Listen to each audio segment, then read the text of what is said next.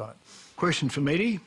In view of the fact that in Australia, Muslim couples have a much higher birth rate than the rest of us, is it not possible that in a couple of generations, Australia could have a Muslim majority who vote in Sharia law?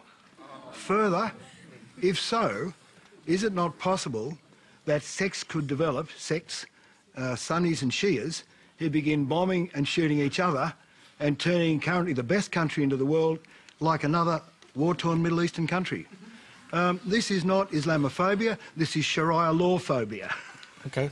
I think there was a lot more than Sharia law in there. Let me just try and unpack your point. First off, I know Malcolm Turnbull said over the weekend that Australian law takes precedence over the laws of mathematics in this country, but I'm no mathematician. No, there's no way that the Muslims are going to form a majority in Australia in the next generation or two. I believe it's 600,000 or something in the recent census out of 24 million Australians, so you don't have to worry about Muslims coming in, taking over Australia, although Australian Muslims are doing a very good job here. So, Mehdi, you're not unfamiliar with these kind of questions in the United States. Where does it come from, this fear?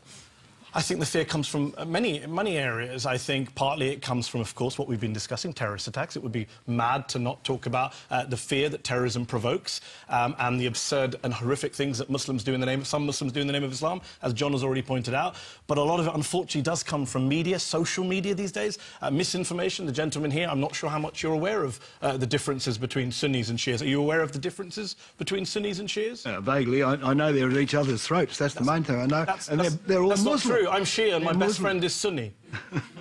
Well, I think it's not true. In a global context, there is a kind of truth to that, isn't there? I mean, Iran. There's not. Sorry, Tom. There's not a truth to that. Actually, there's a geopolitical game in the Middle East where one Shia majority country and one Sunni majority country do want to kind of dominate the region. There's no doubt about that. But the idea that this is some kind of lazy Sunni-Shia split. In fact, in a country like Iraq, you mentioned war-torn countries in the Middle East. Iraq, a country torn apart by war, partly by its horrific dictator, partly by a Western coalition that involved Australia that went in to make it more war-torn, and today is riven by sectarian splits that didn't really exist before 2003. Pre-2003, Sunnis and Shias got married in Iraq, had sushi children, mixed children, right?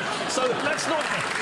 And today, I'm sorry to say, a lot of the sectarian divisions in the Middle East are geopolitical push by Muslims. A lot of them are pushed by foreign wars and foreign occupations, I'm sorry to say. So you don't have to worry. Sunnis and Shias, I have many friends who are Shia, many friends who are Sunni. We're not all at each other's throats. Please don't believe everything you read about us. Come and talk to us, meet us, make Shia and Sunni friends, and then you'll see that you don't have to worry about Sharia law or Sunnis or Shias. OK, well, let's quickly go back to Roger. He wants to make a point, and then I must say, Mehdi, your point is very good.